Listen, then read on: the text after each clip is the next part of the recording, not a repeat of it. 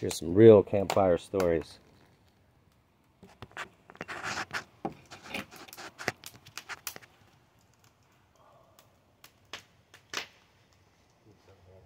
Huh?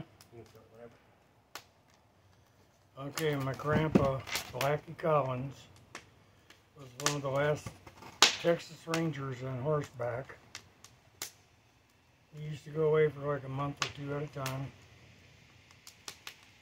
and do cattle rustlers and horse thieves and stuff like that. And he used to ride a horse named Blue.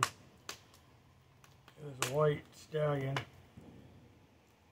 Anyways, he would come back into town every few months, or back home, where my dad and his brothers lived with my grandma, and he'd get drunk, and he'd beat up everybody, beat the family up. So one time, he was real drunk and beating everybody up.